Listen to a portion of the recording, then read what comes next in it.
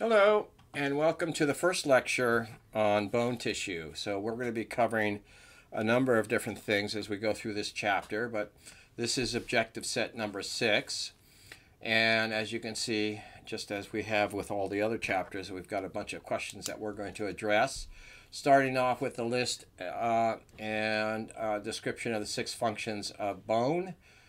And we'll just go through this list one step at a time. So this will probably be broken up into several different lectures. I'm not sure how many actually will be involved here, but at least 2, and certainly good possibility of 3, although I'm not sure about 4. Anyway, this is the first one, and let's just dive right in and talk about bone tissue. So this will be in our notes. We'll just say bone tissue. All right. So one of the first things that we should recognize when we talk about bone tissue is that bone tissue is living tissue. So bone is living tissue.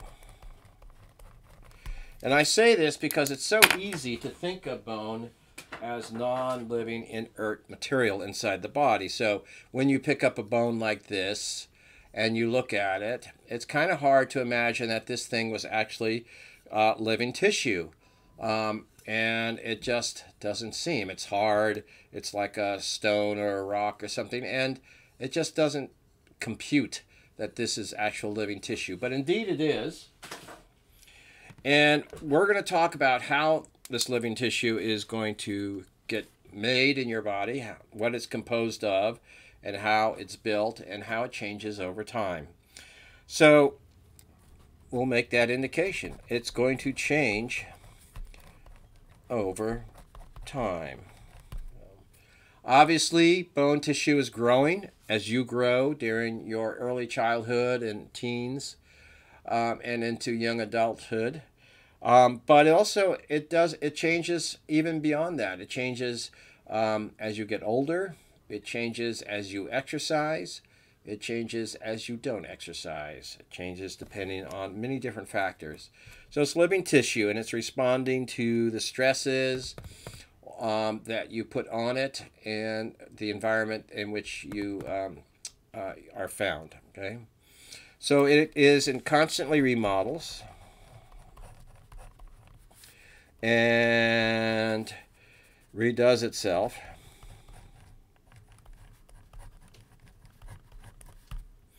over time. It's constantly changing. At any one point in time, about 4% of your adult bone surface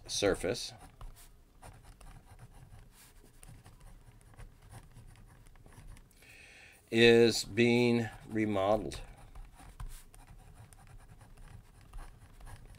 It's an ongoing, constant process. Right? And there are several factors that causes bone to change over time. So stress, like weightlifting, can change the nature of your bones, or the lack of stress.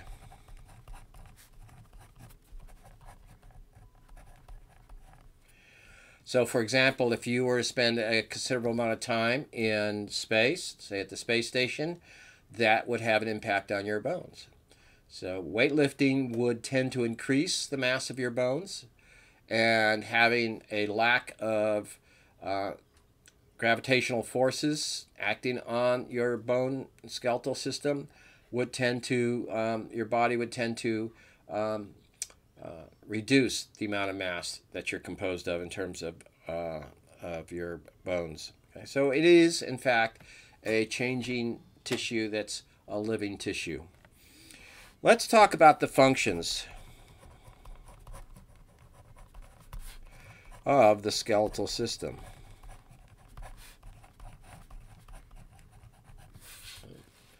And a bit later on, we're going to make a distinction between bone tissue and skeletal system. But right now, we're going to think of this in terms of the entire system the skeletal system. So number one, probably first, if you were making a list, would be support. And indeed, that is a very important function. So it is acting as a framework for soft tissue. Soft tissue includes bones. Bones are attached to the skeletal system, right? But not just bones. Muscle attachment, other soft tissue is also being supported by bones. The central nervous system is a case in point. Right? Number two, protection. Okay. So the skeletal system offers protection in a number of different ways. Internal organs, for sure, such as the central nervous system, completely protected by bone.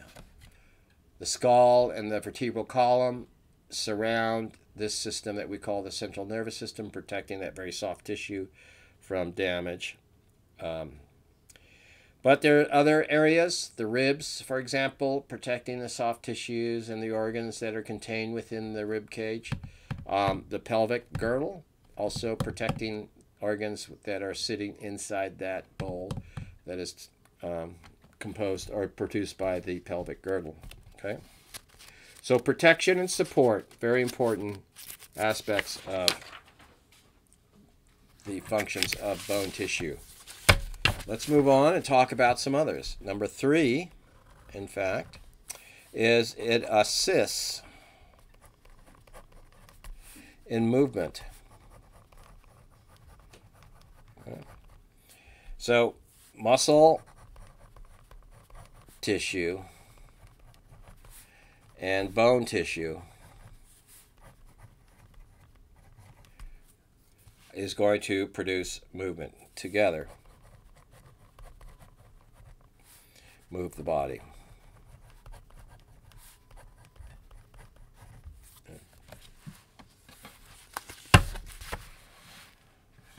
There are other cases, or there's other instances in which bone is part of movement, the jaw. So you're not moving the body from one place to another, but by chewing on your food, which is, again, a combination of muscle tissue and bone tissue, which allows you to do that. You're producing movement in the body. So assist in moving or movement. Number four is mineral homeostasis.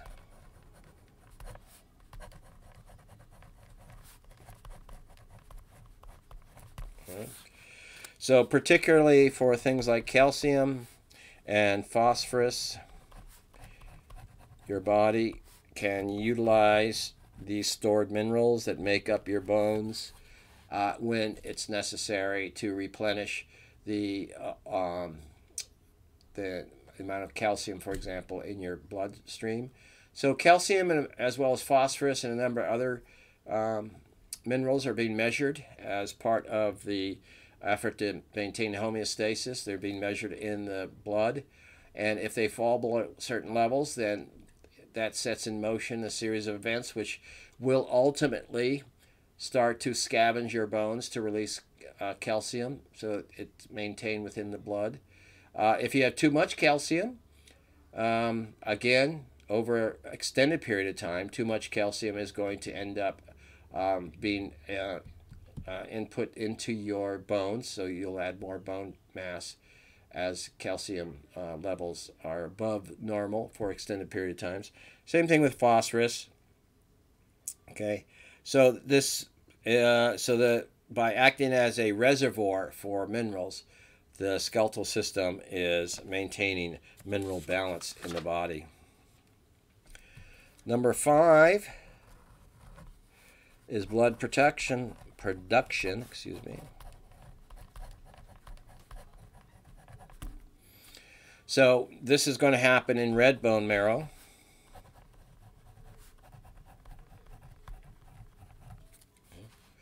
So red bone marrow is the location where all the cells of the red blood of your blood are being produced.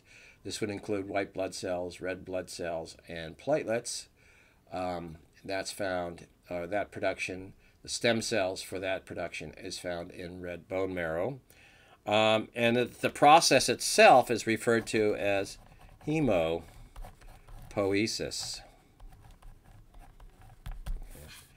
That's the term that describes the production of new blood cells. Okay. Number 6 on our list would be storage of energy.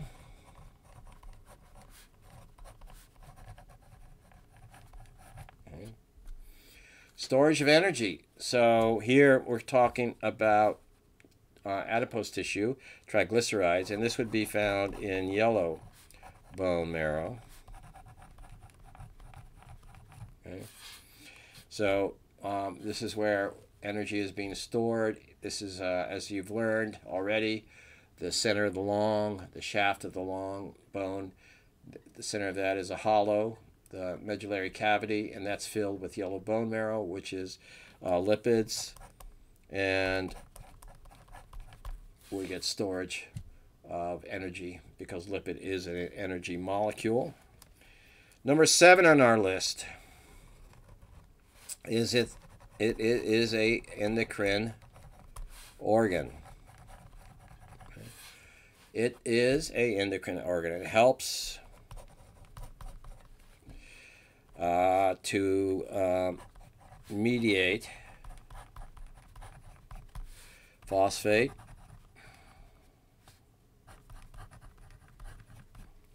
metabolism, and energy metabolism.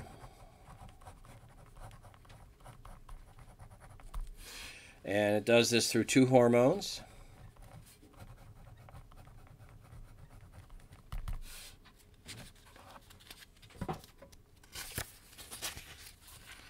Get this up so you can see it. 2 hormones are involved in this process. Number 1,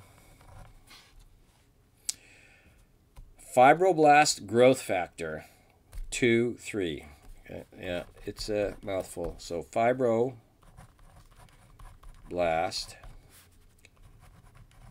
growth factor 2-3. Okay. And this is often abbreviated big F, big G, big F dash 23. Okay.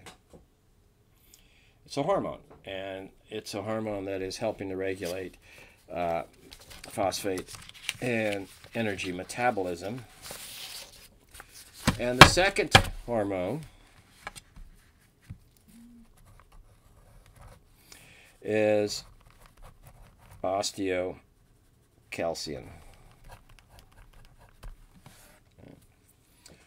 So we're going to leave the detailed discussion of both of those to another instructor, the one that is going to be teaching your section in 40C, because that's when the hormonal system is covered.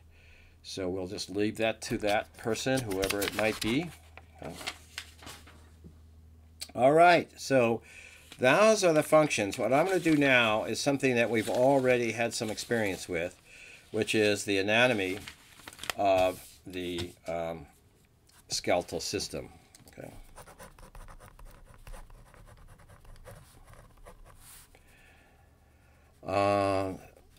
Let's just make this anatomy of bones. Okay. And here, what we want to do is make a distinction, as I talked about earlier in this lecture. There's a distinction between skeletal system and bone tissue. So let's talk about what is the skeletal system. So we have a clear idea when we use that term what we're actually referring to as opposed to bone tissue. So the skeletal system is composed of, number 1, cartilage.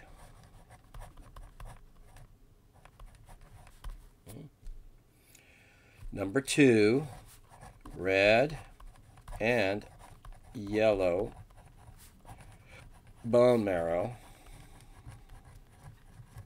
Okay. Number 3, the periosteum.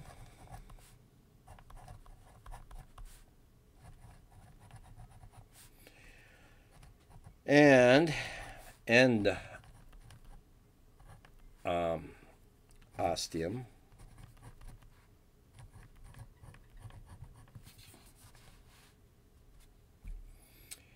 as well as bone.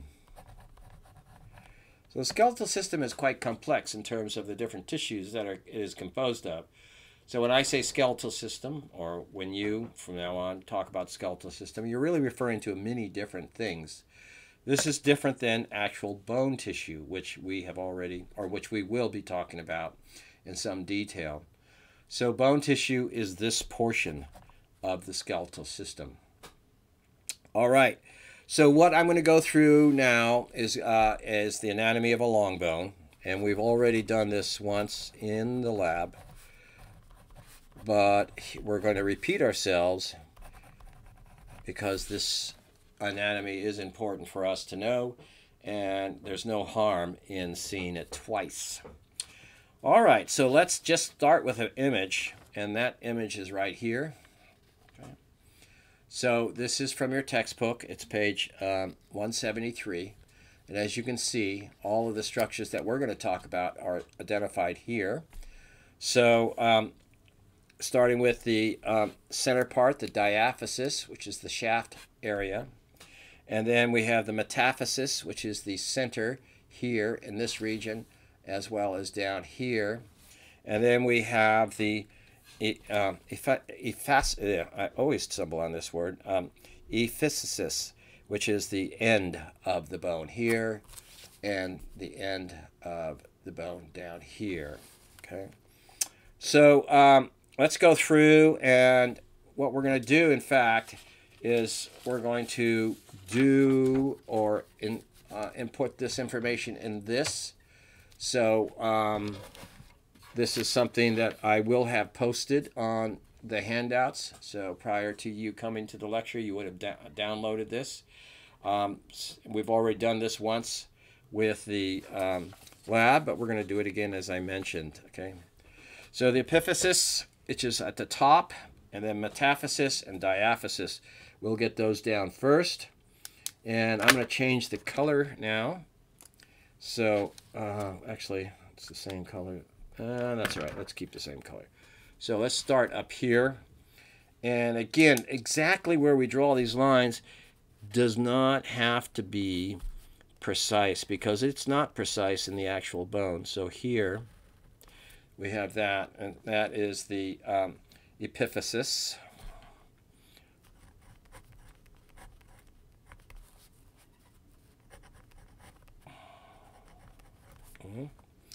And then we have a section down here.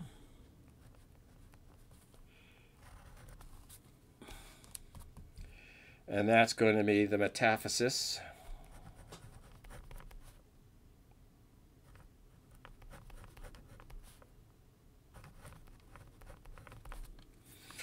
And then we're going to go for the shaft, which was approximately right about here.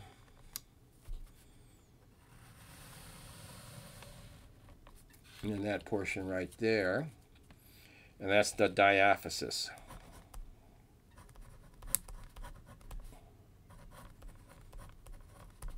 Okay, those are the parts. They're repeated down here, and we're not going to do that. Just be aware that that, in fact, is also taking place. That sort of division of the long bone is also taking place at distal end. As you can see, we've got a nice covering of cartilage right there. We're going to bring that blue color in right there.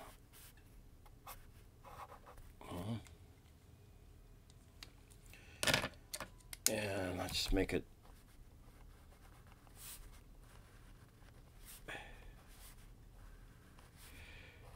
And that's our articular cartilage.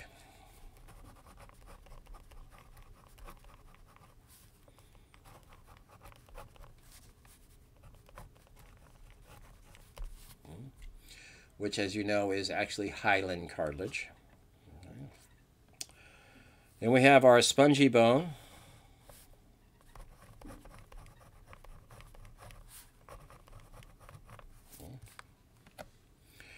And we also have this structure right here, and I'm going to highlight it so that we can see it better.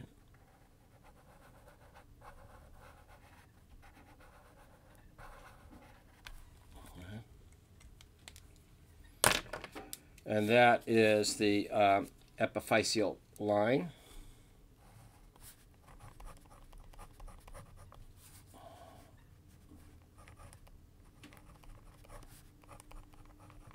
And we'll be talking more about that structure and its relevance to the growth of bone later on. Okay. We also have compact bone.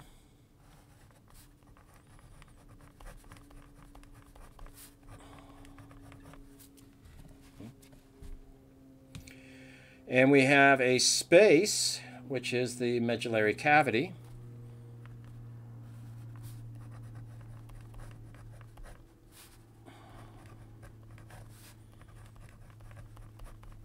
And in that cavity we find yellow bone marrow.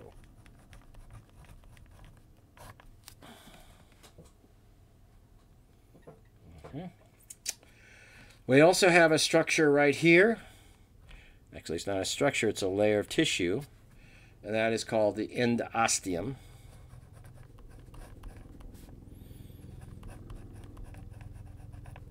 And that is a single layer of cells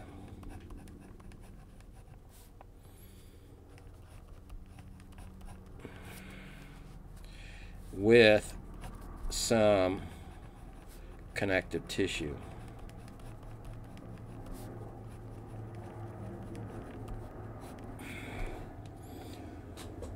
The endosteum, as you can see, it lines the medullary cavity, but it also lines all of the little structures that make up spongy bone. So bone tissue is not exposed. It always has some sort of lining. On the inside, it's called the endosteum, and it consists of one layer of cells. And we'll see the significance of that a little bit later on when we look at how bone gets remodeled and built. It's important that all the bone tissue is covered with some layer, and we'll talk about that and look at the details of that later on. Okay. We also see here an opening, and that is the nutrient foramen.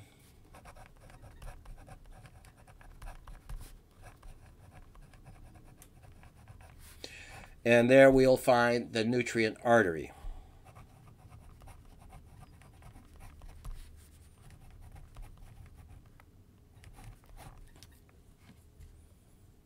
Okay. As we move down, we can see that the outer surface of the bone is also covered. Okay. And this is called the periosteum.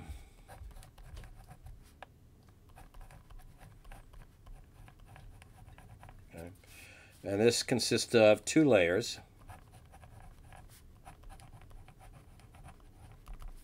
Number one is the outer fibrous layer.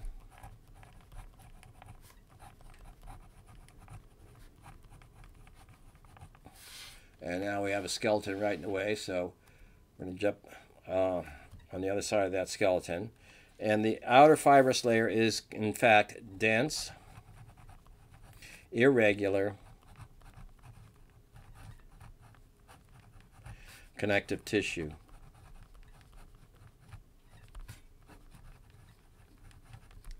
All right.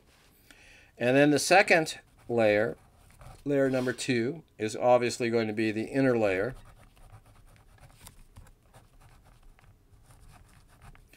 And this is the osteogenic layer.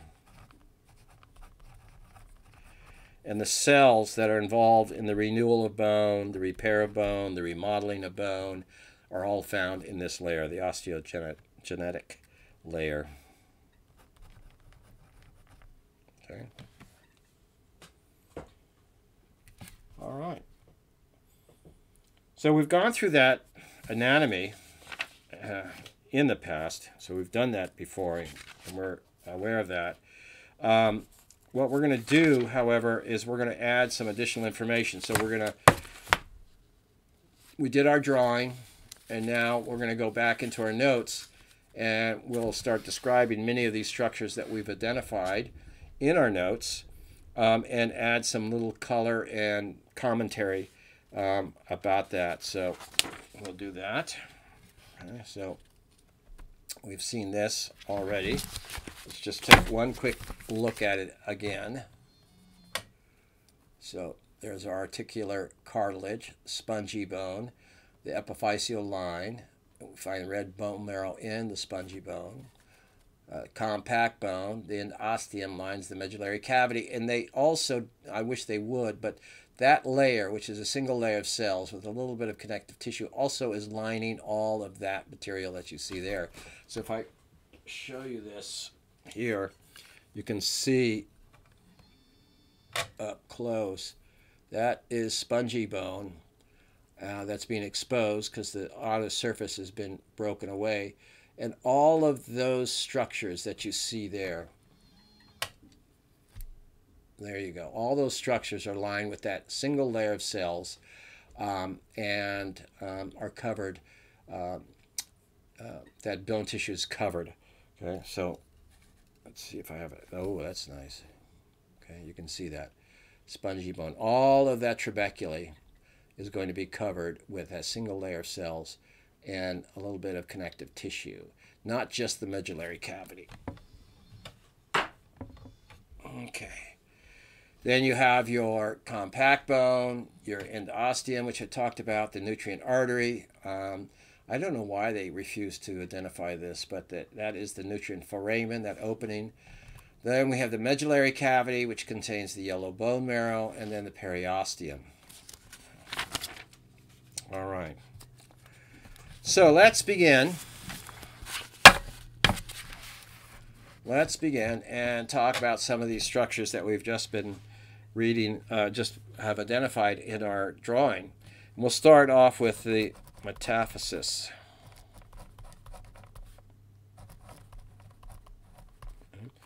Remember where the metaphysis is. It's the center part. Okay, this area right here.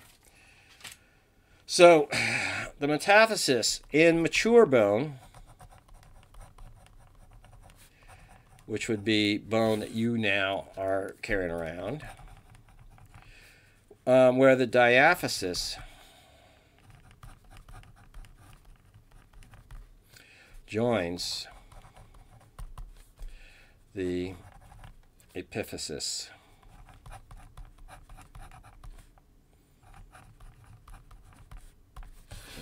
It's just between the two, okay? In growing bone,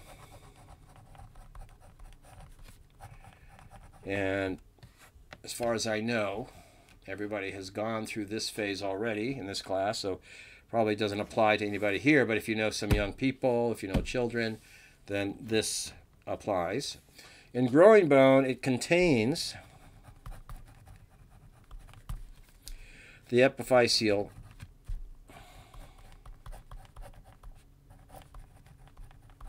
plate. Okay. The epiphyseal plate. And we're going to look at the epiphyseal plate. We're going to analyze it and see what it's composed of and what its function is a little bit later on in our lectures here. That's in growing bone. Okay. The epiphyseal plate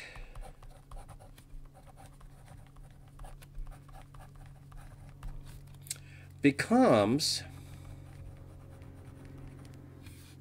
the epiphyseal line, excuse me,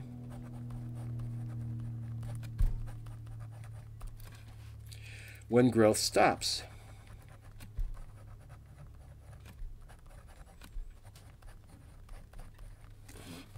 So the remnant of the epiphyseal plate is called the epiphyseal line. And if we come back to our little drawing here, I'll demonstrate that. Okay, so what we're looking at is the epiphyseal line. Okay. At one time, if this bone were growing, that would have been called the epiphyseal plate. But now it's just leftover material, bone material, where that growth was taking place. And over time, that would disappear. So remember, this bone is constantly remodeling itself. And so over a period of time, at my age, for example, you would never see an epiphyseal line. It's probably gone somewhere in the 30s or so, when you reach the around 30, maybe even late 20s, I'm not sure. I'm sure it varies between individuals. And you can see it barely make it out right there. It seems to be a little solid, more solid there than it is here or underneath it. And that's my epiphyseal line. And that's where bone growth and length was actually taking place. Okay. So that's the story of the metaphysis.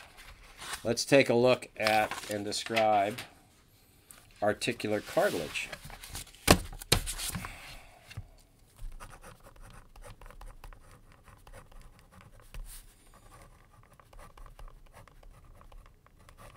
So articular cartilage, this is going to be a thin layer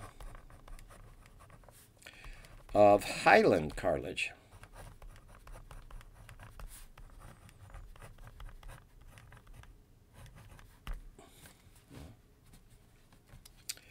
At the ends of long bones and where freely movable joints are formed between bones.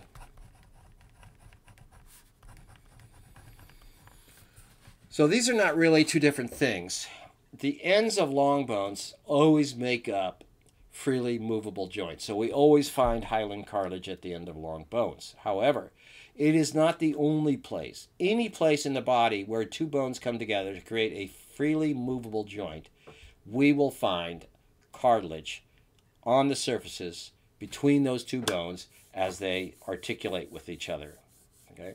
We saw this, for example, with the vertebrae and how one vertebrae stacks on top of the other, and where they come together, we have a thin plate on a very small surface where those two come together.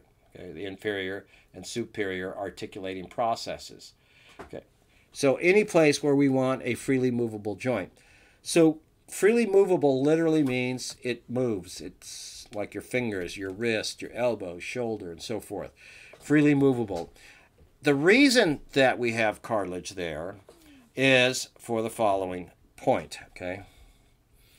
So, well, I want to define an articulation, because I've been using that word. We need to really define what that term means. An articulation is a point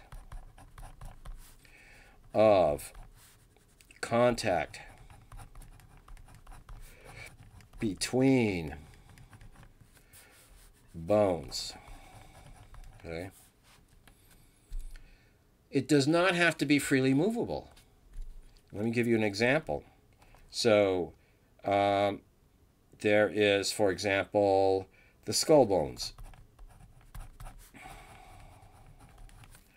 the coronal suture, the sagittal suture, the occipital or the lambdoid suture, All of those are articulations between two bones, but they are not freely movable.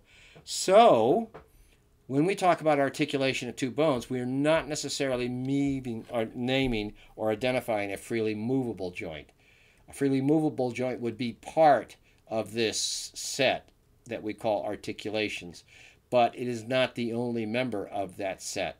There are other ways in which bone comes into contact with each other. Okay.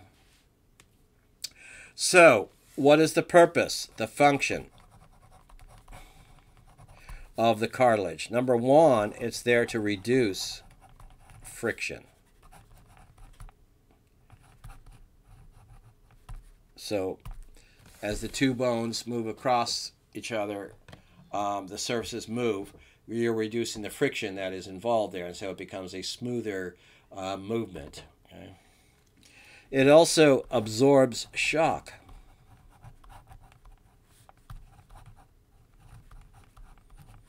at the joint.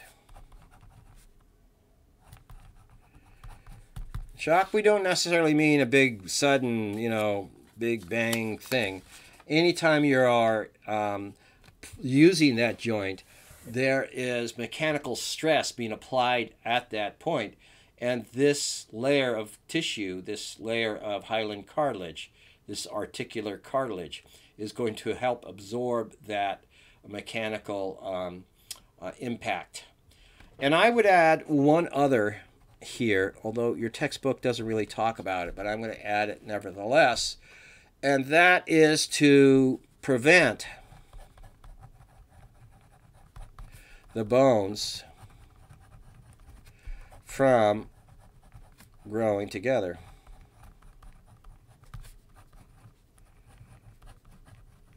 Okay. If you do not separate the bones at a freely movable joint with cartilage, there will be a tendency over time for those two bones to begin to weld themselves together, and so that you will lose that movement. You'll lose that ability for the bones to actually articulate in a movable way. And so that cartilage separates bone tissue from bone tissue.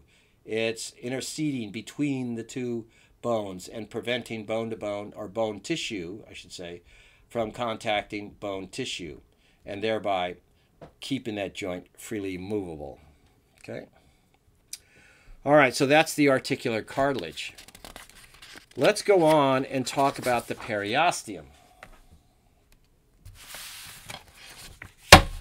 And by now, I'm hoping that you understand what that beginning of that word means. Peri refers to around, and osteum, the bone, so around the bone. This is composed of two layers.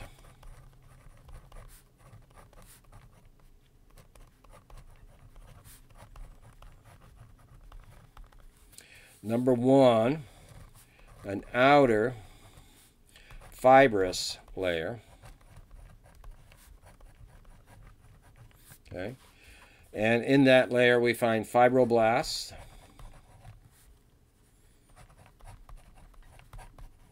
Okay. Or fibroblast-like cells is what the way they're described. So they're probably a derived type of fibroblast. So fibroblast, notice the ending. Okay. That is not a mature form, fibroblast. And dense, regular, connective tissue. That's my outer layer. The second layer is the inner osteogenic layer.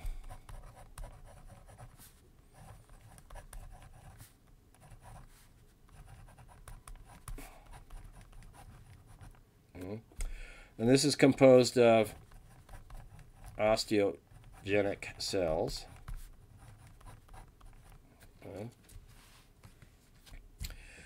And you kind of think of osteogenic cells as like stem cells, and I'm just going to put that in parentheses.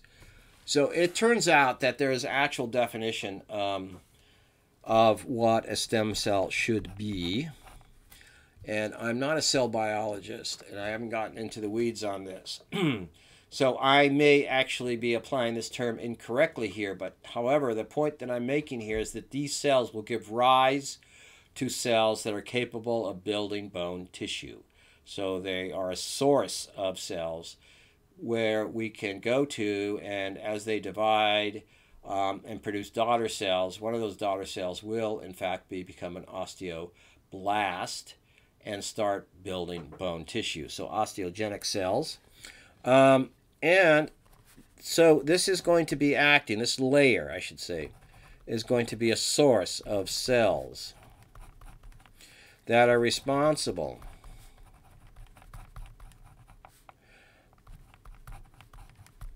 for the following kinds of activities. Number one, growth. Number two, development. And here, of course, we're talking about the development of the bone tissue. Number three, remodeling. And we're going to break this down, remodeling of bone tissue. And finally, fracture repair. So once the bone is fractured, broken some way, these cells that are living in this layer will provide the cells that are going to be repairing that damage. Okay. So these cells, these osteogenic cells, produce a cell that can produce bone tissue. And typically these are going to be called osteoblasts.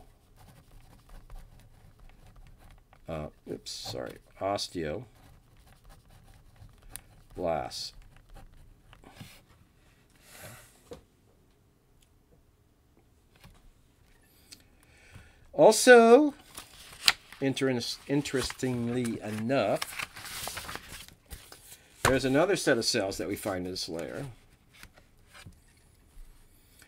And these are mesenchymal cells.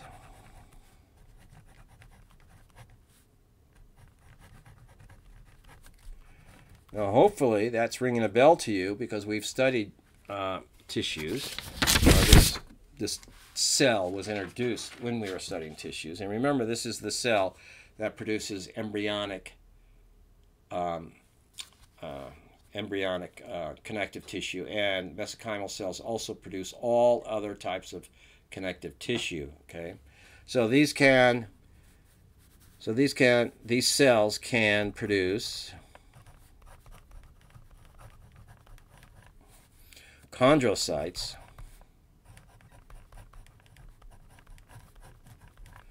and chondrocytes are going to produce cartilage.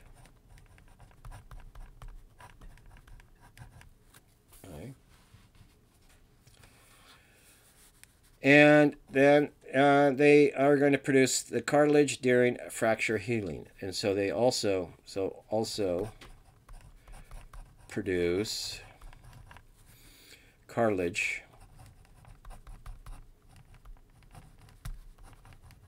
during fracture healing. So the mesenchymal cells are primarily building or responsible for producing the cells, the chondrocytes, that are going to give rise to cartilage. They become particularly active when there is damage during a fracture. And so we've already talked about how the osteogenic cells will produce the cells responsible for fixing the damaged bone tissue. But also remember that there can be damage to cartilage at the same time. And the mesenchymal cells are going to be, that's their job, is to produce cells that are capable of repairing the damaged cartilage. And those are mesenchymal cells, or the so-called stem cells, if you will, to produce chondrocytes. All right. The periosteum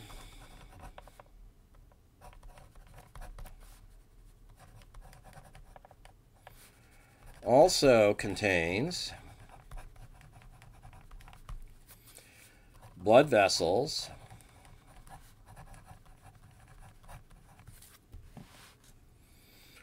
and nerves. Okay, so in this case, they're going to be sympathetic fibers and pain-sensitive fibers.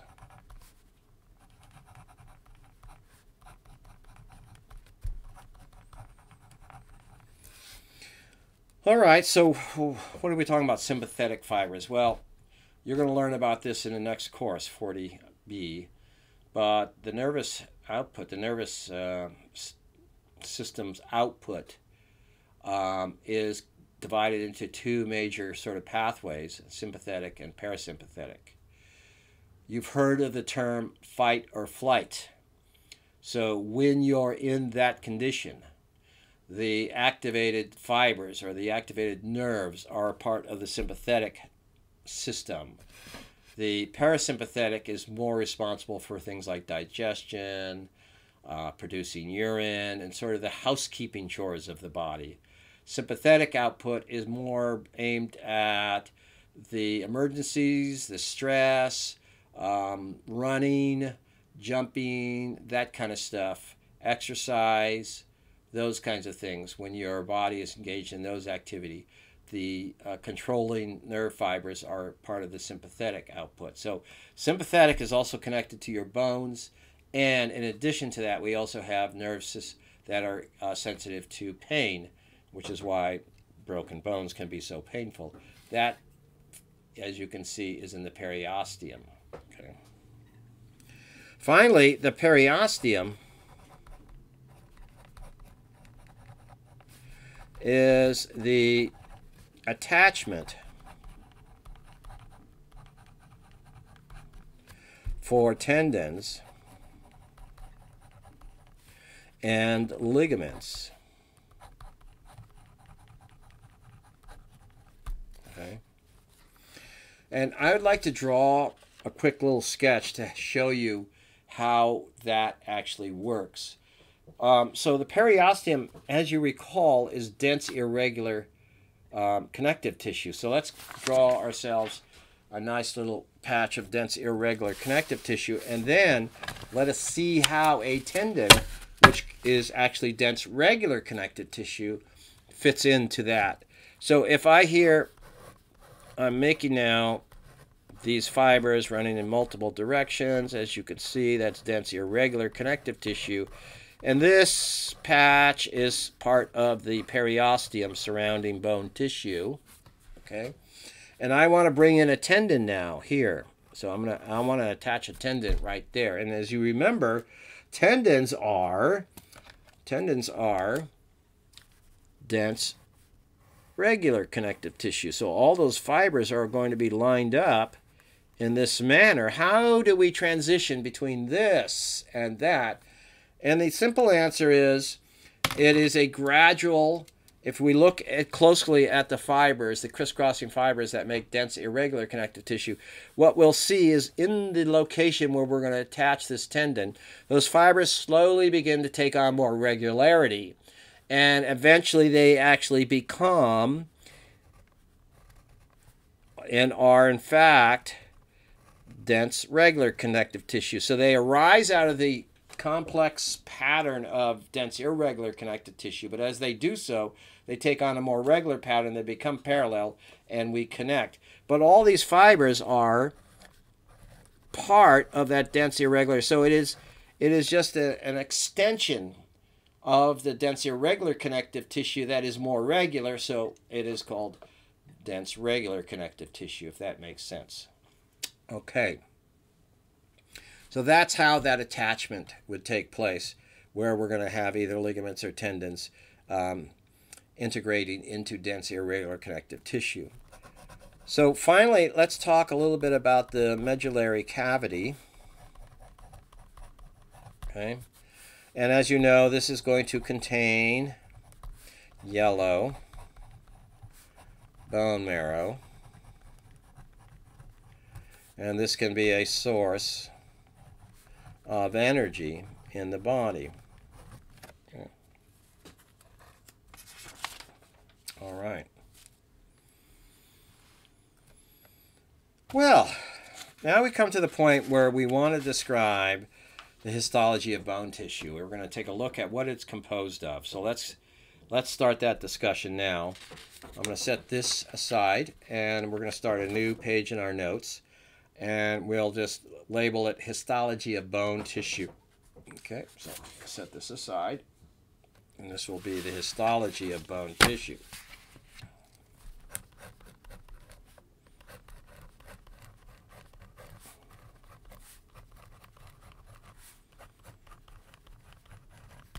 Okay. And as you know, this is connective tissue. And connective tissue is composed of a matrix. So let's remind ourselves, what is a matrix composed of? Number one, fibers. And number 2, a ground substance.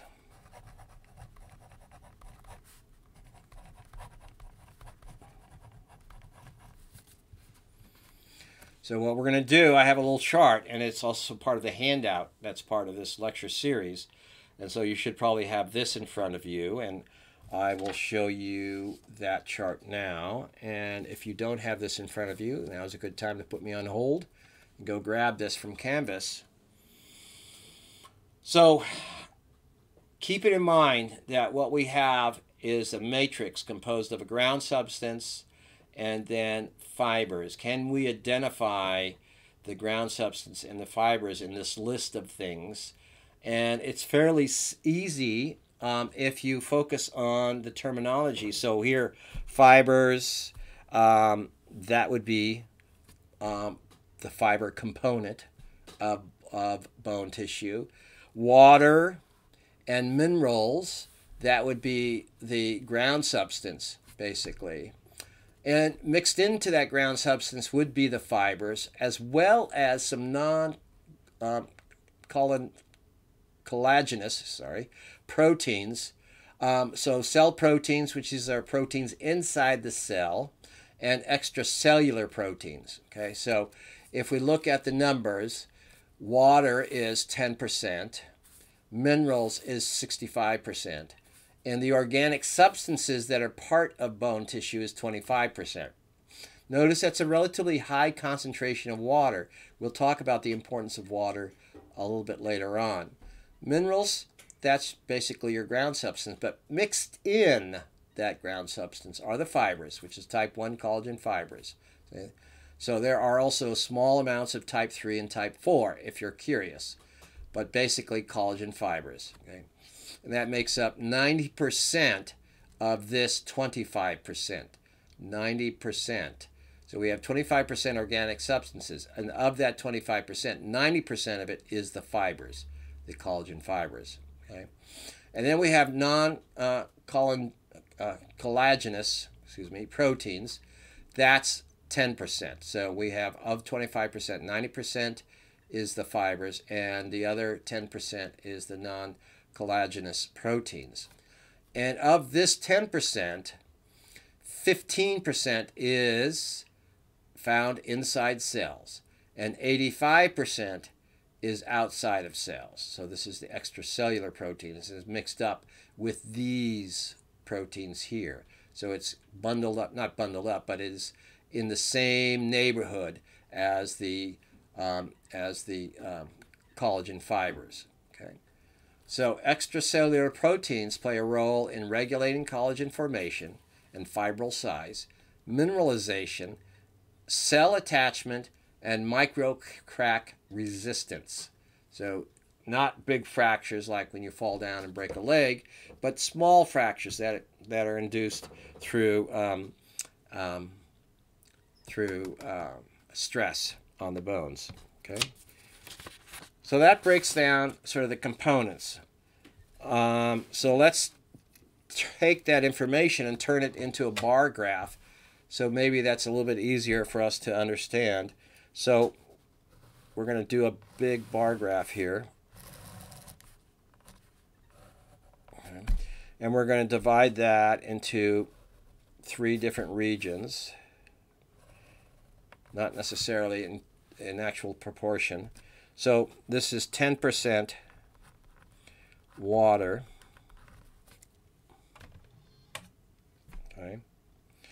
And then we have organic substances.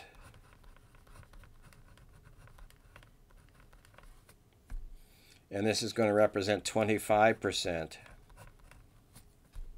Okay. And then we have minerals, which is representing around 65%. So that's bone tissue in its entirety. Okay. What we're going to do is we're going to take this and we're going to expand it out to look at what that organic substances are. So we'll make another bar graph here. Okay. And just to make things really, really fancy, We'll highlight this area to indicate that this is what we're doing.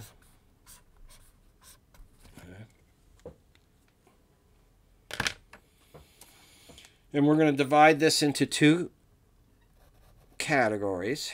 Okay. 10% is the NCPs, which is the collagenous proteins, NCP, non-collagenous proteins. And the other is type 1 collagen fibers. This is 90%. Okay. Then we're going to take these and expand that out. And again, we're going to get really fancy on ourselves here.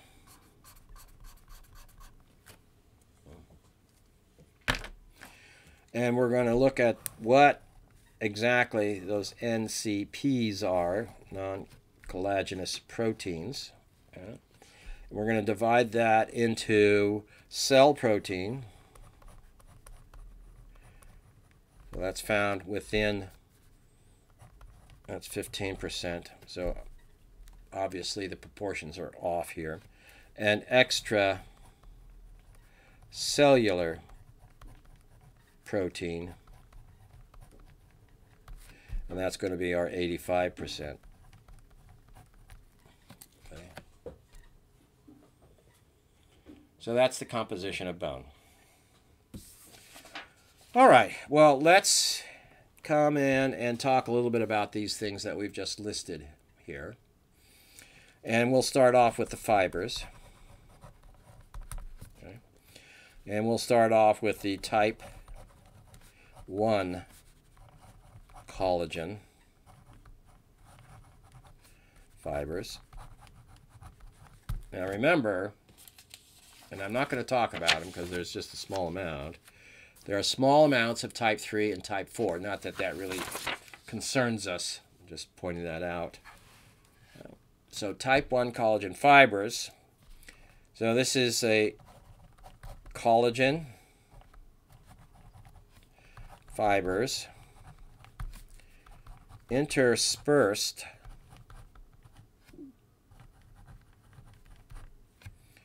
with plates of minerals, both within and between the fibers. So minerals are mixed up in this milieu of proteins. And I believe I have some decent pictures that kind of illustrate that for us. And let's see if I can quickly find them while you're writing your notes down. Yeah. Okay. All right. Now, this is getting into detail that I'm not going to test you on, but I thought you might be interested in seeing this. So there are a couple of ways we can look at this. So in this picture, what you're looking at, the green rods are the collagen fibers, and the gray is the mineral. And you can see it's interspersed within the structure of the fibers. Okay. So, and perhaps another way to look at it is here, again, green representing the collagen and the gray representing a place where you're going to find the minerals mixed up with it.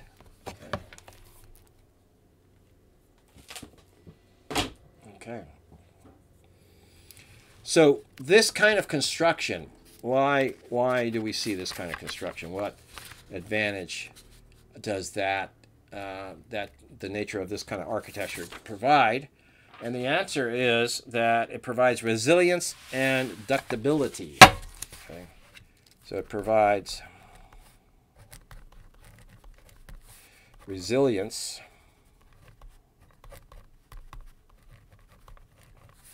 and ductability.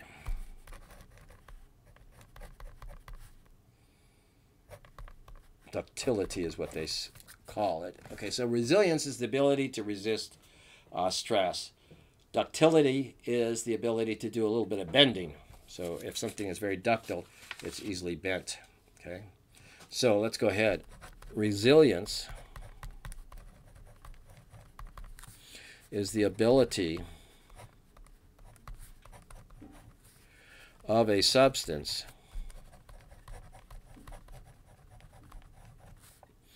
to spring back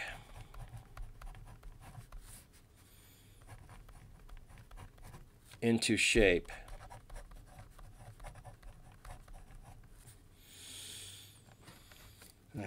after being deformed or after a stress has been applied. Okay. Ductility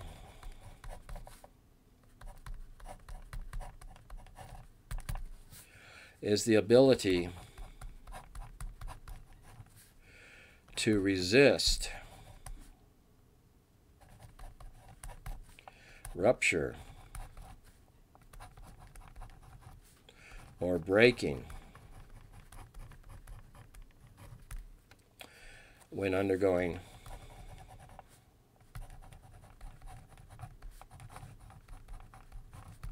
shape change.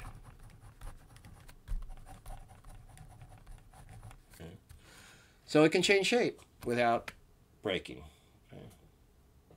And once you've changed the shape slightly, it can spring back. And that is the nature, or that is the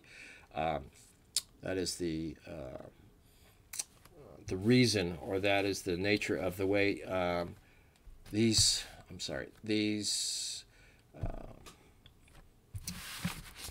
characteristics are built into the way the molecules, collagen and the minerals are put together.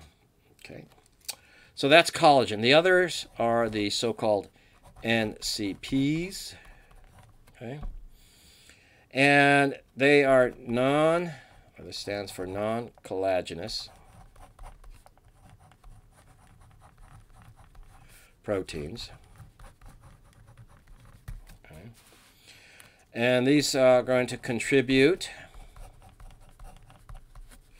to mineralization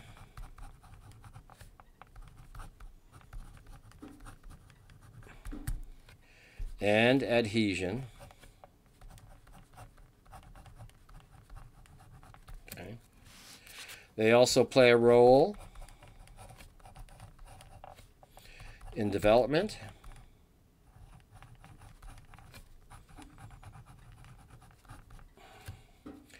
they play a role in regulating the formation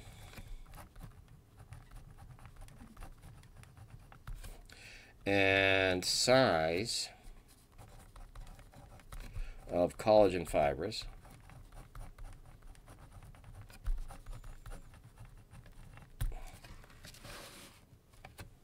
Okay.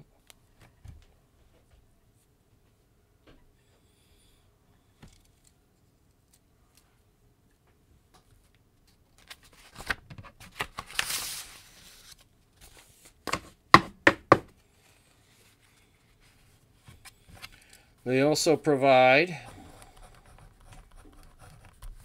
conduits,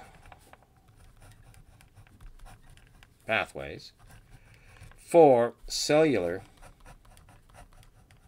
signaling and attachment.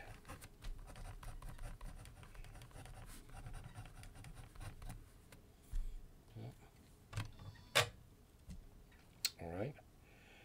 And there are several classes of these proteins. There's actually quite a few, but we don't have to understand the different classes. That's getting in way too deep in over our heads, including mine. The ground substance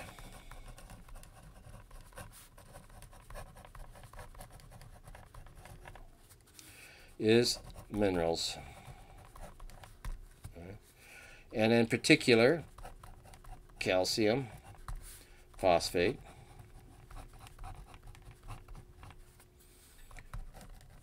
calcium carbonate, magnesium,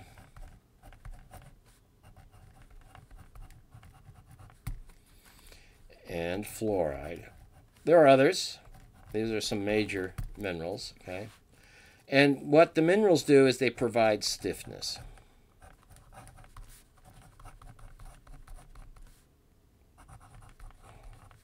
To bone.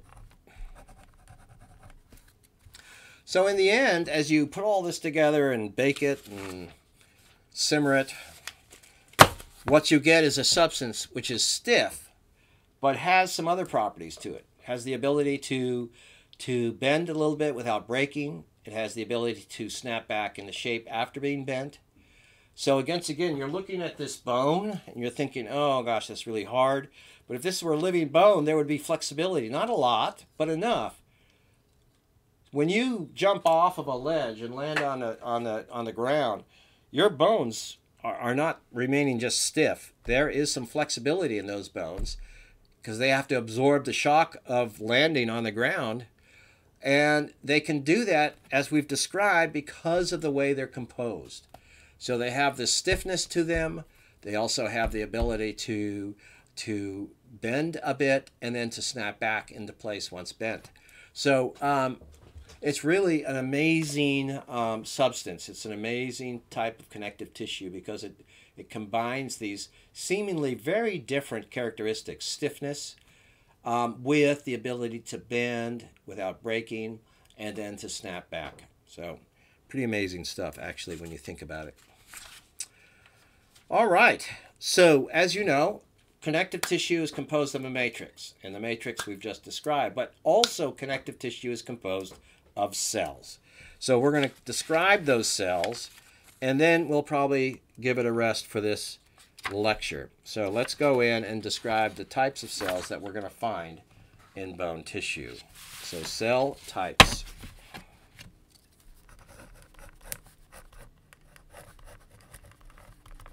Okay. And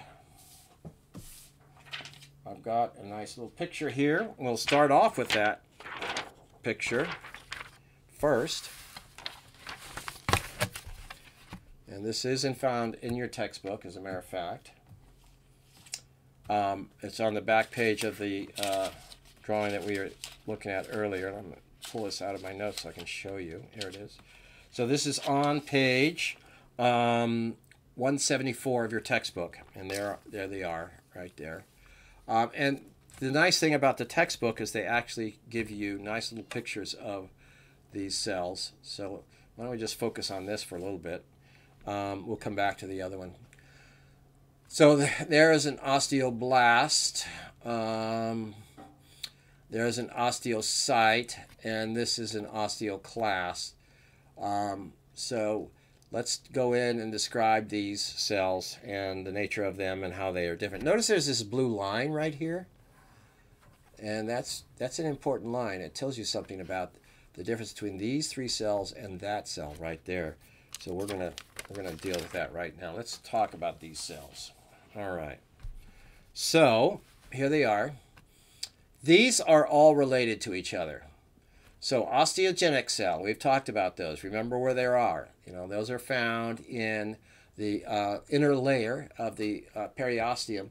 They're also found in the endosteum too. So these are osteogenic cells, and they develop into osteoblasts. An osteoblast is the cell that actually forms the bone matrix. Okay, once that bone matrix is formed, and these cells become trapped within that matrix, they become osteocytes. Notice the weird branching effect of this cell. Because, as you know, when we look at the osteon, for example, we see these connections between spaces, between the lacunae, and those are the canaliculi. And inside those spaces are these little extensions of the cells. So that's how they're communicating with their neighbors, is through these long extensions. So these are part of one single cell line. Then we have this cell, which is the osteoblast. And this is a cell which is functioning to reabsorb bone tissue. So you have cells that make bone tissue, and you have cells that break down bone tissue. And if you can imagine that if you're in homeostasis, the activity of these cells is exactly equal to the activity of these cells. So that you're adding bone tissue at the same time you're taking it away, the same amount. If that is not in equilibrium, then depending which of these is has greater activity, you're either adding bone, more bone to your bone mass, or taking away bone from your bone mass. So these two, generally speaking, are in, I should be pointing to this one, the activity of this cell and the activity of that cell should be in equilibrium if you're maintaining the same amount of bone mass. Okay. This is a completely different type of cell. It's actually arising from the bone marrow, from red bone marrow. It's a type of white blood cell that's been repurposed to absorb bone tissue. We'll look at how that exactly happens in just a bit. Okay. So with that in mind, let's begin our notes, cell types. Okay. Cell types. There are 4 cell types in bone. And we're going to go through and describe them one at a time. The osteoprogenitor cell. Okay. This is an unspecialized cell.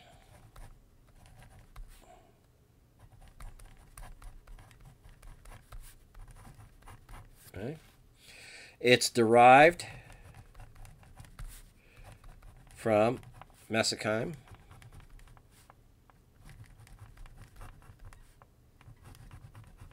Okay.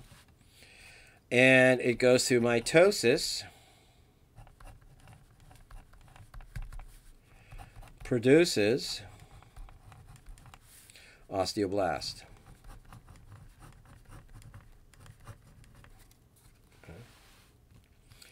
They are found in the following locations. Number 1, the periosteum. Makes sense, doesn't it? You're going to have these cells right there on the surface of bone where you need them when you have when you need to remodel the bone, when you have a fracture, or when you have some growth to do. Okay. So number 2, the endosteum. Once again, makes a great deal of sense right there on the surface of the bone. And also in the canals in bone that have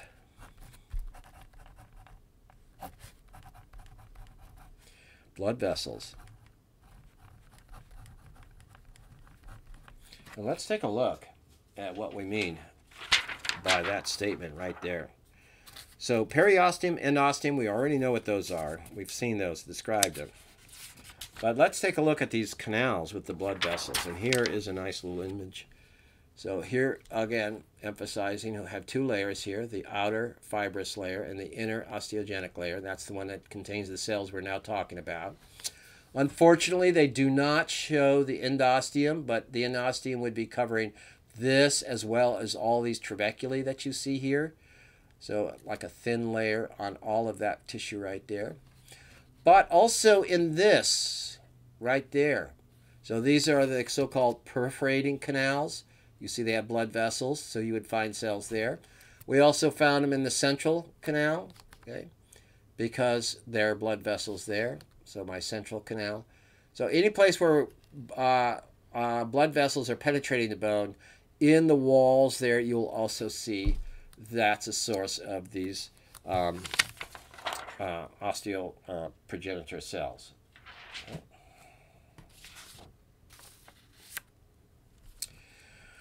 All right, well, let's talk about the next type of cell, and this is the osteoblast. So the osteoblast, generally no mitosis.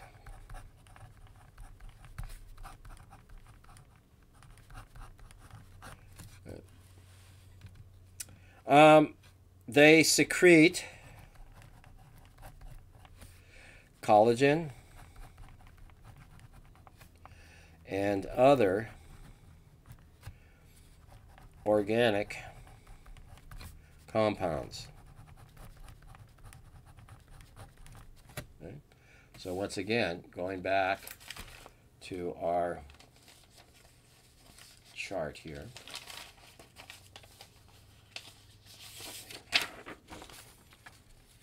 These cells are secreting the collagen fibers and the extracellular proteins, not the cell proteins, but the extracellular proteins. These two categories proteins are being produced by these osteoblasts. Those organic compounds, as we have seen, are part of the story of making or calcifying bone tissue. So let's take a moment and talk about that a little bit.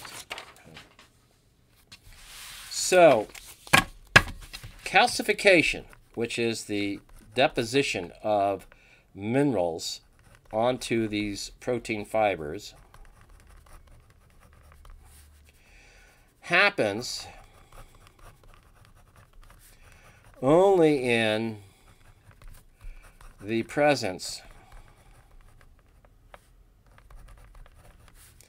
of collagen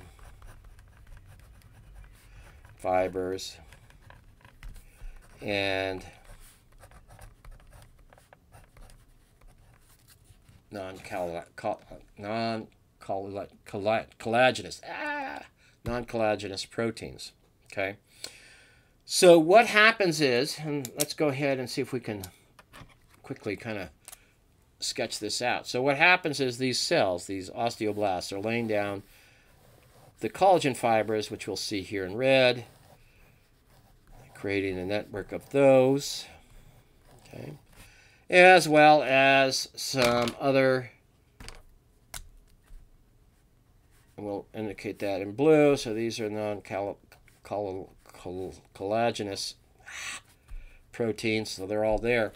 And those combinations need to be present before we begin to mineralize this. In other words, before crystals begin to form on this lattice work of proteins. Okay, and so once this happens, then there is going to be signaling molecules which are going to initiate the deposition of the minerals onto this layer of fibers. And as a kid, I used to get these kits. Well, my mom used to send away for me, but I could get these kits. And you'd get the kit home, and you'd mix the solid materials with water, and they would be of different colors. And then you would put strings into that watery mixture, and over a period of days, crystals would start forming on those strings. And as the crystals formed, they grew and grew, and it was really kind of neat experiment. But they would not form crystals unless they had some substrate on which the crystals can form. So what we're doing here is we're creating the substrate, and we're creating the conditions that will allow the minerals to be deposited on that substrate. And so over time, what you're going to see is the deposition of minerals onto that surface, okay? And so they'll start attaching themselves to the fibers, and then they'll start attaching themselves to themselves, and they'll just start building up and filling in the spaces between the fibers as we build that bone tissue. And pretty soon, you've got a patch of what you would recognize as bone tissue. Okay? So that's how this process unfolds. Okay. Now, once that process has begun, the cells that have actually manufactured these proteins are now stuck in that matrix, and then they become the osteocytes.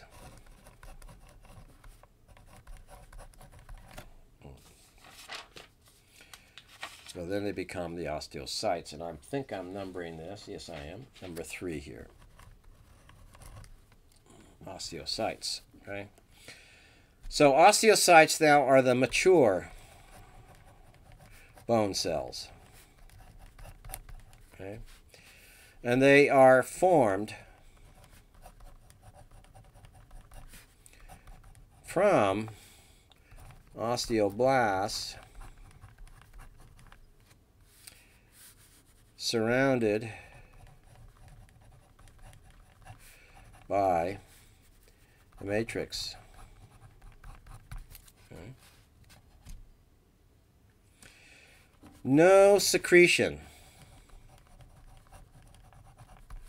of the matrix is taking place at this point. Okay.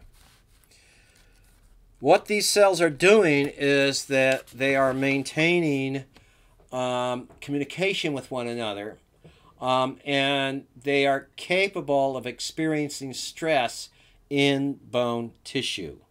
So if I can, I will try to explain that using this drawing. Okay. So here in the drawing, as you can see, we have a bunch of osteocytes that are trapped inside the matrix. Also, we know that they are in communication with one another. Now, this is the long axis of the bone. So if I put stress on this bone, that stress is actually going to be physically experienced by these cells trapped within the bone matrix. And part of that experience is going to be because you're compressing water. Remember back when we talked about the composition of water or the composition of bone tissue, we said a portion of that is water. 10% is water. And as I mentioned at the time, that's an important part of the story, because what's going to happen is I put compressional forces on this bone. You're compressing the water, and that water compression is going to be experienced by these cells that are trapped within the bone matrix. And that will cause these cells to respond to that pressure. Okay? Now, the exact mechanisms and how much pressure and to what degree of pressure and how long that pressure has to be maintained, we don't have to be interested in those questions. And in fact, those questions are still being actively researched. But what we do know is that that compressional force and the compression of water is being experienced by these cells, the osteocytes, and that experience causes them to release signaling molecules, which then will cause a change in the behavior of osteoblasts within that neighborhood. And so, for example, if you're experiencing a lot of stress, perhaps in one part of the bone, that experience will be translated into more bone mass being laid down in that region of stress. Okay, so that's how that all kind of works out right there. And that's the story on the osteocytes. So they are, the function then is to experience, for lack of a better term, the stress in bone and respond with, I'll put organic, signaling molecules that, that will change the behavior of osteogenetic cells, the ones that produce the osteoblasts. Okay. All right. Osteocytes.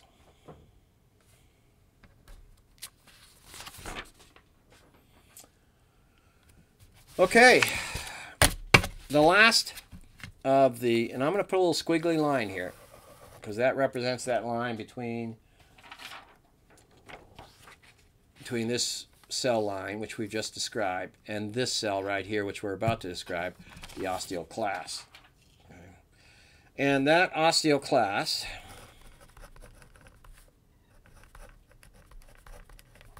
is found on bone surfaces. Okay. And its function is bone reabsorption.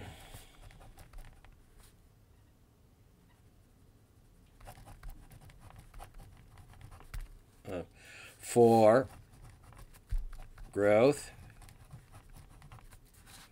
development,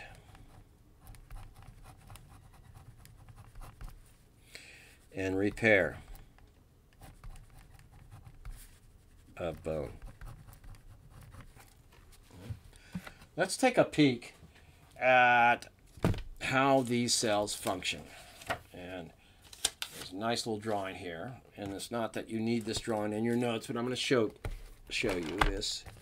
So if we very quickly, return back to this picture. So a couple things that you might have noticed as you were looking at this picture. First of all, there's more than one nuclei. And also there's this so-called ruffled border that you're seeing right here. And that has a very functional aspect to it. So let's take a look at how all of that is going to occur. So what's going to happen is these osteoclasts will form a seal, which is being shown here, on the bone surface. And then that ruffled border will be the surface over which it releases chemicals.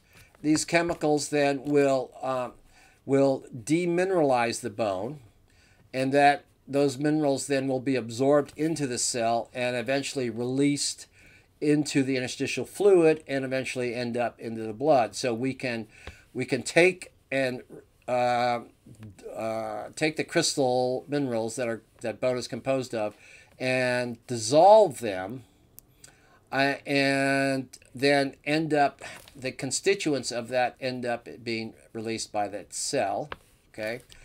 Also, it can digest the organic materials, and then those organic materials are brought into the cell. They are either transported out of the cell through transcytosis, or they are consumed in lysosomes. So what this cell is going to, once it seals itself over a portion of the bone, then underneath that bone, it's engaging in all this activity. It's breaking down and dissolving the minerals, and then releasing those minerals out of into the interstitial fluid. And it is breaking down and digesting the organic molecules, some of which are being transported out of the cell through transcytosis. Others of them will be digested in the lysosome. There you can see the multiple nuclei. So that's how these osteocytes, or osteoclasts, work. Okay. This, by the way, is, if you're interested, and I should give this a plug since I'm using their material. This is Basic and Applied Bone Biology, and it is edited by David B. Burr and Matthew R. Allen, and it is put out by Elsevier, and what is the there it is. So if you're interested in getting this book, there is a companion website, and you can get the information on this book there. So really a great source. It's a book that I turn to often. Kind of breaks it down. There's a lot more information in here than you're probably interested in.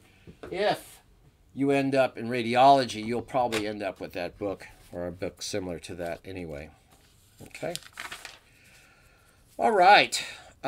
So that's going to be the end of this lecture. I will see you in the next lecture when we begin to talk about the structure of bone, compact bone, and spongy bone. And then we'll look at see how the blood vessels and nerves are arranged, And then we'll move into how bone is produced, the patterns of bone development, and then we'll look at how bone grows, and we'll be done with this chapter. So I'll see you then, and toodaloos.